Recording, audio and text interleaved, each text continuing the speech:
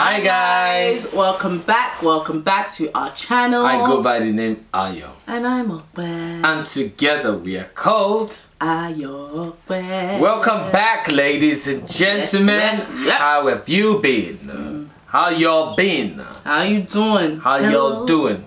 How you doing? My angel, my one and only. Hey. Hey, the only joy that I'm missing. That I love you. We don't know the words. I'm gonna say I do. And then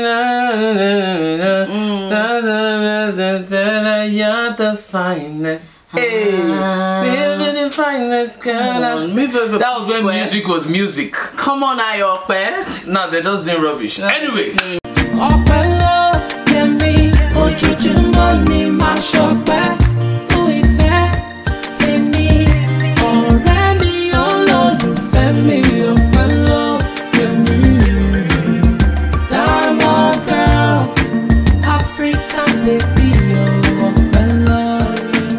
We're excited to be here, as you can see. Okay. From the matchy. We're giving you the purple, which is Ope's favorite color, but she will lie that it's not, Baby, just so that she can throw me off. It is. No, it's not. Oh Jesus! I meant to say it's not. I actually said. Okay. Anyway. So purple is one of your favorite colors. Yeah. I think purple is also Maya's color as well. Purple is one of Maya's favorites. Yeah. Anyway. So, but purple looks good on me, if I do say so myself. You do. And it looks good on you obviously. Okay, so today, welcome back guys. If you're new to the channel, I am surprised you have not subscribed. What you doing? To our channel. You can see how I'm flowing there. Okay, so please subscribe, alright? And this channel will bless you. We are certified marriage and relationship coaches, and this year we've been married for 10 years. Okay, 10 amazing years. And the 10 just hits different. And we're going to be rolling out our 10-year anniversary, surprise and 10th anniversary stuff that we want to do. Wait, is it surprise for them or you are surprising me as well? I need to know. Dreamer. So, 10-year anniversary, and we have some good things for you. So we're going to be rolling those out very soon. Okay, but in the meantime, before then, obviously we have to continue to give you those nuggets. All right. So what are we doing today? Today we are talking about something very important. Anyway, anything we come on here and say is always very important. We don't chat rubbish. Yeah, man. So today we are talking about important questions to ask your intending before you get married. To ask your afesona. You sound like Odunlade. Afesona, me.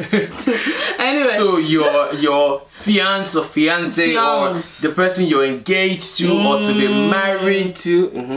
Certain questions that you need to ask them. Now there are plenty. There are actually a lot, but we've narrowed it down to about 7. 7. So we're going to give you like top 7 questions, right? Important questions that you need to ask. Yes. Very important. Before you get married. Don't ask on day 1 of the marriage or 1 year after the marriage. 1 year after. Ask before you get married, because the quality of your questions will determine the quality of your relationship. Will determine the quality of that marriage. All right. So we want you to ask good open-ended questions. Yeah. So not questions of yes and no. Not questions of do you like me? Yes. Do you love me? Yes. Do I tickle your fancy? Do you like jollof rice? Yes. Do you like plantain? No. So those are good questions. Yeah. But we need to go deeper. Ask open-ended questions so you can go deep. And with the asking of the questions, I think what's key as well is you need to be ready to receive the answers. Preach. Not all answers will be what you want to hear. Absolutely. But they will be very beneficial to whether you want to go forward. Exactly. Whether you want to go forward and or how you want to compromise. Exactly. To see how you can work together, because during these conversations and this discussion, you then discover, deal breakers. You discover things that you can either continue with or not continue with, and as you said, you can compromise. Okay, but the key thing here is that there is now a channel of communication to explore, the depths of the minds of each other. All right? So let us go. Again, we're going to try and keep it as quick and swift as possible, okay? So I think a very important question, opening question is, why me? Why me? Oh? Stop. We are so geeky. Some people be yimwing for us. So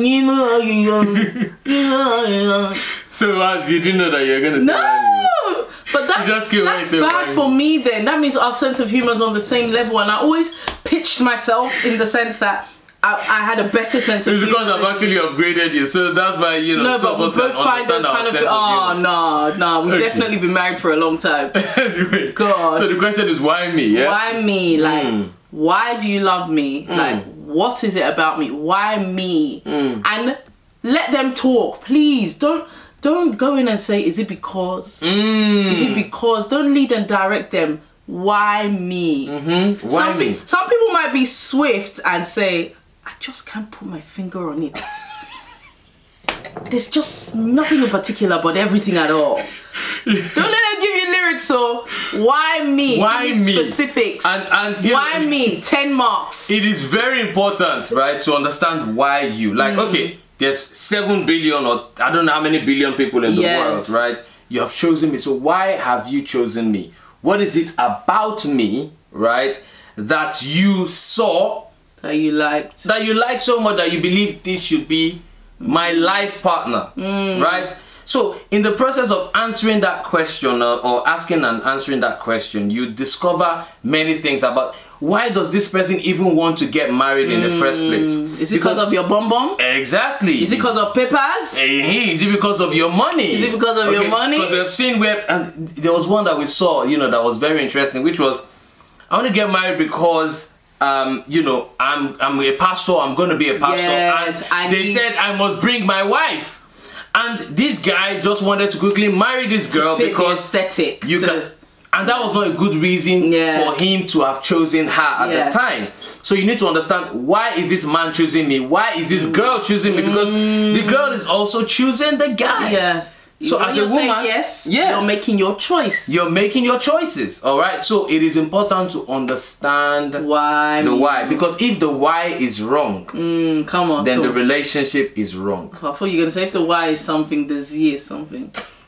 It's not every time that you drop red marks. Sometimes it's just normal. Sometimes it's just common sense, all right? Common sense. But very important. So why meal, all right? Good. So the next question, again, in no particular order, guys, but the next one we're giving to you is, how important is sex to you? Very important. How important? I'll tell you what, ladies and gentlemen, there's people that it is on their wedding night that they realize that one person does not even want to have sex at all. And this is an issue. All right. So how important is sex to you? Okay. How would you deal with sexual issues? Differences in our sex drive. Yes.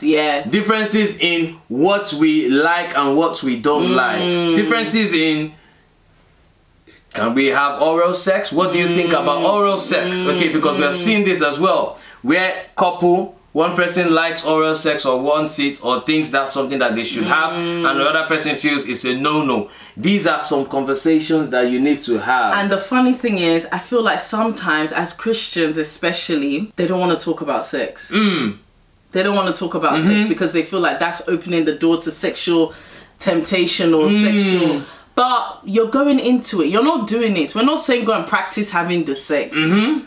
We're saying talk about it, because sex is actually a big deal. Exactly. In marriage. And the thing is, people think that you're just going to go there and just do... No. It's not going to happen automatically. It doesn't. You're not just going to say, and everything just came and it just happened. You know, these are things that you would talk about during the marriage. And obviously, it's a big thing. Okay, so you want to understand, okay, what happens if I'm not able to satisfy you? Exactly. What happens if I don't want it as much as you want it? Are you going to start masturbating? What do you think about pornography? And you know, there's been cases where this conversation is held and then one party says, I think it's okay. Exactly. And the other party says, it's not okay for me. And then one party says, I might have to go outside if I'm not really getting it as much as I want it. Can you imagine? So these are conversations you need to have. All right? So that you can actually filter through, because at that point it is still okay to say, I don't think we align on these very important stuff. Again, we're talking about the very important things, okay? Right. So the next one is, would you like to have children? And not just would you like to have children, how many? That's if they like to have children. If they like to have children. And I feel like this is one that sometimes shakes couples, because I think even us, what did we say we'd like to have in the beginning? No, we always talked about we'd like to have 2 or 3, isn't it? Yes. I think we were aligned on that, right? Yes. So, you know, but that was negotiable, that 2 or 3. Remember, we were like, it can be 2 or 3. So when I wanted to have more, I reminded you that we said it could be. I reminded you. Oh, okay, when we had 2 and you wanted one more. I said that, remember, we had agreed that we could go up to 3. There was that leeway for that because we had discussed it. And you know, this is something that may cause a bit of friction in marriage because children are a big deal. And some people actually don't want to have children. That's what I wanted to say. Some people don't want to have children. And because there was a story of a couple, the guy wanted children and this babe did not want children. Okay? Again, not very popular, you know, that the woman doesn't want children, but at that point in time, she just wanted to focus on her career and many other things. And she says, no kids for now. 2 years, 3 years, 5 years after the marriage. Anyways, that marriage is dissolved now because of this and many other issues. But this was one of the main issues. And even on my side, baby, I know someone who the husband and wife agreed not to have children.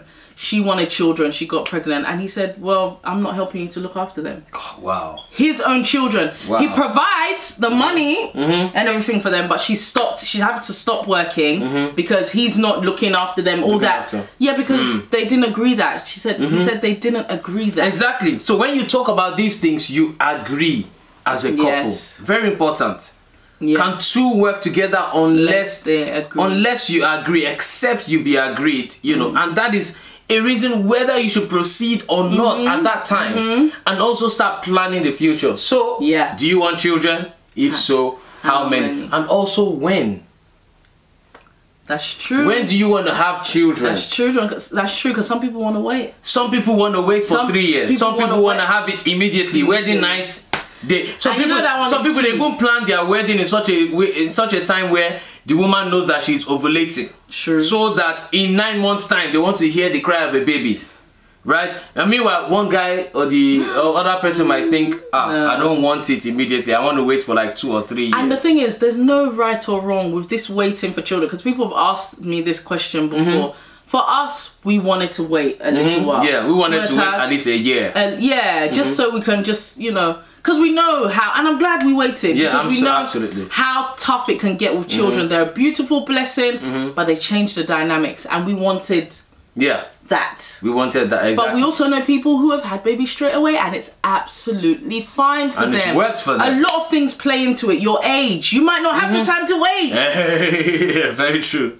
You might not have the time to wait. So, you know, whatever you do, just discuss it. Just discuss it. I mean, we always advise that if you can wait a couple months, again, just so that you can live together, because you've never lived together as a couple and all that. But anyway, so as you said, sometimes it works whether you wait or don't wait. But you guys need to decide and agree together. Yeah. And another very important thing is, at this point, you also discuss things like, what if, you know, there's any infertility issues? Very important. And you know, a lot of us dodge this because we say God forbid. Thank you. We say God, and again, that's why I always say, let us be human, all right? And let us, you know, think with the brain that God has given us. These are things that we need to discuss, because guess what, right? We've now seen situations where, because of infertility issues, one person decides to go and have children with someone else. So what are you going to do if we have infertility issues? Are you open to adoption? What do you think about surrogacy? IVF, yeah. IVF, because some people don't want any of these options. So you need to discuss it at the time, otherwise you'll be frustrated. Yeah. So many marriages where they are frustrated because the children did not come when they wanted the children to come. All right, and we can so empathize with that. but it is important that you talk about it so that you can deal with it. Exactly. Should that be the case. So another question you want to ask is, what are your thoughts on roles and responsibilities? Okay, this one is the table shaking question. This one is the table shake. Even who shakes the table, that's the role and responsibility. But you have to have this conversation, okay, because not everybody is on the same page when it comes to roles and responsibilities. Now I'm talking about, you know, headship, leadership of the family, leadership of the house, leadership in the marriage, submission, all of these things, roles and responsibilities. What are your thoughts? Start talking about it. And down to the granular, like even in the house, like house chores, that kind of thing. Because I think that one, and this, the reason why I say you have to go down to the granular, because we are all brought up in different ways. How you saw your mum and dad is different to how I saw my mum and dad. Yeah. Where you grew up in Nigeria is different to where I grew up here. All of that feeds into roles and responsibility. Roles and responsibility. Very important. So you talk about it like, okay, because some people believe, I'm a woman, there's certain things I should not do. And the man thinks, oh, I'm the head of this family, or I'm the head of the wife, so there's some things that I would never do, and some things that I should never be involved in, and all of that. So, you know, understand even what are you going to be doing? Okay, I'm going to provide. Oh, I'm going to do this one. What are your roles and responsibilities, right? And understand and align on that. And you know, sometimes we have some subconscious ones as well. Because I just thought, as you said this now, I just thought of the fact that, you know, every time I tie the bin and I just leave it. No, the average the average wife expects that the man takes the trash out. But where did that come from? I don't know. Baby, when you're not at home and you've gone to work, I tie the bin, I leave it there. And then I would meet the bin either outside or right in the middle of the kitchen, even though it's smelly. Even though it's smelly, that's what I'm saying. I would meet the bin outside and ready for me. Somehow, that's just one of those things that we just agreed that, you know, I will be doing. But it's not like you've not done it many times. Yeah, that's what I'm saying. But it's just some things that's what I'm saying. Things that are fed into your subconscious. Things that as you have grown up. Exactly. You know, even sometimes things that society has told us. So you need to even be careful of that. Because your man might say, oh, I can never wash a plate. Your man actually might say, I can never wash a plate. And if that is a deal breaker for you, that is something that you need to iron out and know whether can I actually live with this man. Because that's why we said there's compromise. So in that kind of situation, if that is a deal breaker, how about your man make sure that you always have a dishwasher in the house? Exactly. Do you get what I mean? It's little things like this. Even just having a conversation about, are you open to divide and conquer? Yes. Dividing and conquer, which means whatever needs to be done, we work as a team and just get it done. Rather than, it's your job, so I'm not going to even interfere or try to do it, right? Or is it a case of, if I feel like you're not available, I can actually step in for you. Yeah. You know, so again, I always say that marriage is 100-100. So both of us will bring our 100 and help each other out to actually make sure that things are being done. So it's not a case of, oh, you're the provider, so I'm never going to provide anything or touch anything. And it's happened. You have this, obviously. So the guy's lost his job and the woman's like, I can't, I'm not. Bruv. I'm not your bruv. I don't tell you. I don't tell you many times. I'm not your bruv. So no, that one is really, really key, because we've seen a very close case where the woman says, I cannot. The man had to borrow money to pay the rent of the house. The wife was working, the wife had the money, but she says, it is not my responsibility to pay the house rent. Okay, now maybe that's what they agreed. In this case, that's not what they agreed, because it was a really it was a really sad situation. Okay, but these are conversations that you have. That you need to have. What if I lose my job? What will happen? Discuss it. Discuss your roles and responsibilities before marriage. Because we can say God forbid, but God didn't say that we wouldn't have storms. Of course. We wouldn't have tests and trials. So these things are a part of life. How we overcome it, how we overcome them is the key. Key. Very important. The next key question is, how would we manage our money? In the sense that, are we having a joint account? Are you pay for one bill, I pay for one bill? Is it 70-30? Is it 50-50? Where does money for this come out from? Who does this? Etc, etc. Money is a big deal in marriage. Please don't let anyone convince you otherwise. Very important. That one, I think money is one of the ones you actually do need to explicitly, there should be no, well, we didn't discuss that, we can kind of hash it out later. Yeah. Explicitly you need to discuss it, because it is one of the very top reasons for divorce. You need to discuss, are we saving our money together, or are we saving it with Hakimi's mom? Hakimi's mom.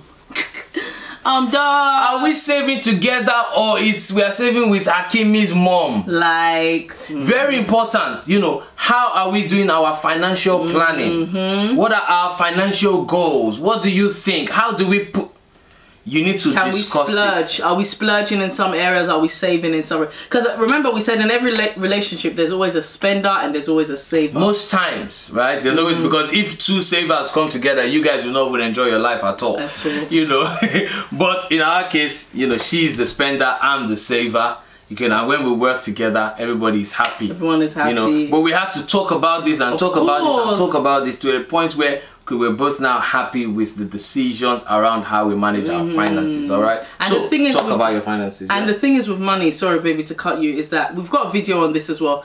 There's no one way. One size fits all. There's no one size fits all. There's so many ways that you can manage money together that will benefit you guys. We have our own way, other people have a different way. Yeah. So there's no one way, but the principle is togetherness.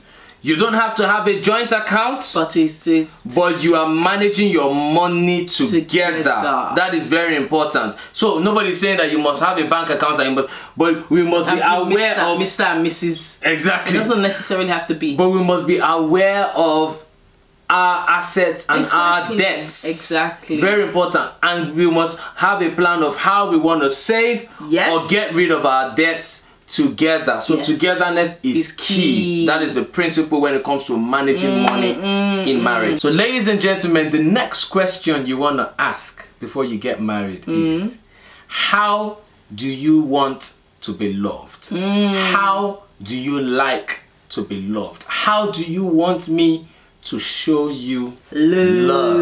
Okay, this point is you're trying to understand their love language.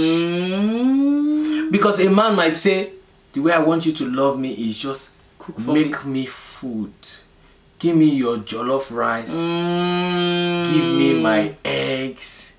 Give me this before I go to work. Just give me my... Do you understand? Like, the way I want to be loved is just, you know, cook for me. I don't know how to cook, and I really love when my woman cooks for me.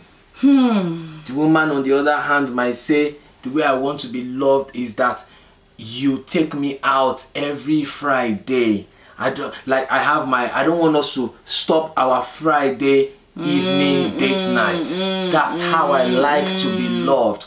Because what happens is you go into marriage and you're just lost in the marriage. Lost, yeah. You know, everybody thinks this is what I assume this person wants. You'd assume that this is how your spouse wants you to love them, but then you're doing it wrong, and then the spouse doesn't want to reject you or make you feel bad. So they continue to accept what you do, but in their mind they feel like this person is not really showing me love.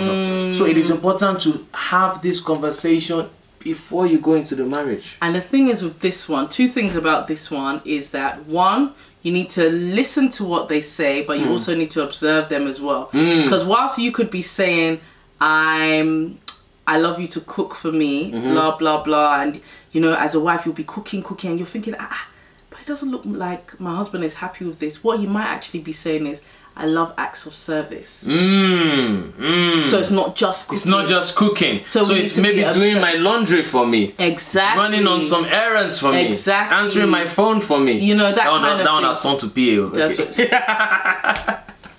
Alright, but you get the gist. And then the second thing I want us to recognize is, whilst we have asked them beforehand, remember that this keeps changing. It's fluid.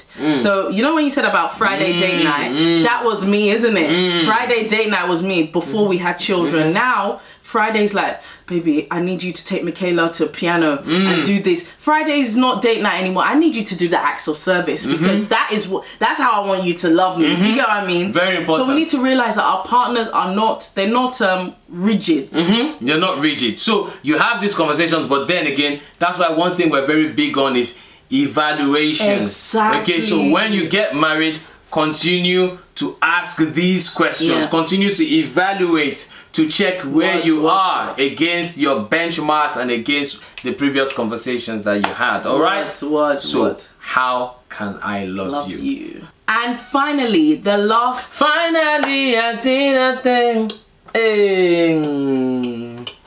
Oh my thing.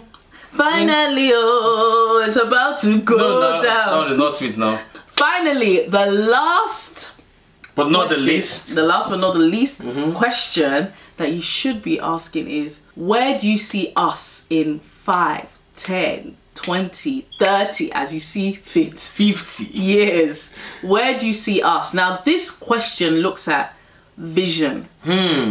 Goals. Are we aligned in purpose? And this one throws people off. If he or she doesn't know, I would say, I wouldn't say it's a red flag, but I'll say you guys need to talk more. You need to talk more. Definitely need to talk more, because again, if I'm planning a very long future with you, right? At every given point in time, I have my vision for my family. So I have my where I see us in 5 years, where I see us in 10 years, right? Is it a case of I'm not sure where we're gonna be? Have you actually? Do you have a vision for your children? Do you have a vision for your children's school? Yeah. Do you understand? Oh, do you have a vision for your children's marriage even? Where you're gonna live? Where you're going to live? Because some people, they just discover that all of a sudden they are relocating. But if I have told you that in 10 years I see us in Canada, that's true, actually. Then it shouldn't be a shocker, because when close to 10 years time or 5 years time, we're now trying to relocate to Canada. Do you understand? Canada. But meanwhile, if you have all your own plans in whatever country you live in, and then this person is planning to relocate, and you feel like I'm not really trying to relocate. And some people have decided, you know what, I don't want to live in this country that you want to live in, so I don't think we can get married. Purpose. Very important. Your purpose needs to align. So some people believe like, I'm going on what's it called, evangelism, mission. I'm going, and we've seen this one where the guy is like, I see myself on the mission field. And the girl said, sorry, I'm not called to be the wife of a missionary. I cannot be on the mission, because the guy said, maybe I'll be in this country or be in that country. And the woman said, it's not me. It's not me, it's not me and you. The guy said, just go and pray now. She said she went to pray. After the prayer, she said she's not seeing anything. And because it's good that she saw this before marriage. Very important. So that question, very important. It helps you cast the vision, helps you to make sure that your purpose is aligned, okay? And to make sure that you're in it for the long term. Yes. Some people, what do I see? I don't even know, maybe we might be divorced. That's what they are thinking. That's what they are seeing. True. Because they don't really have a long-term picture for marriage. The future would be. Of what that future should be. So, very important. Ladies and gentlemen, I hope we have been able to help you, okay? These are 7 very important questions that we asked each other, we talked about before we got married, and we just shared with you. There's more where that came from. Let us know what questions as well. Yeah, absolutely. Let us know what questions you think are important ones. That you know you need to ask your spouse, spouse to be intending person. This could also help someone else. So. Absolutely. Okay, so put it down in the comments there. If you need coaching, if you need someone to talk to, write to us, coaching@ayookbedavis.com. Visit our website as well for resources that will help you, that will bless you. That's ayookbedavis.com. Ladies and gentlemen, if you're new to the channel and you have subscribed, we do have a new subscribers song. Only if you subscribe. That we have written a while ago, and I'm even thinking that maybe we should remix it. Okay, so we might remix it very soon. On the remix? So we might be remixing it. Okay, but for now we're gonna sing the song to welcome our new subscribers. 5, 6, 7. We're glad you came. We welcome you. We hope you learn a thing or two as you join us on this journey through. You say, marriage, faith, life. We are glad you came. We welcome you. We hope you learn a thing or two as you join us on this journey through. Marriage, faith, life. A marriage, faith, and lifestyle. Marriage, faith, life. A marriage, faith, and lifestyle. Marriage, faith, life. Marriage, faith, and lifestyle. Marriage, faith, and life. God bless you guys. We love you, but God loves you more. We shall see you in the next video. Bye.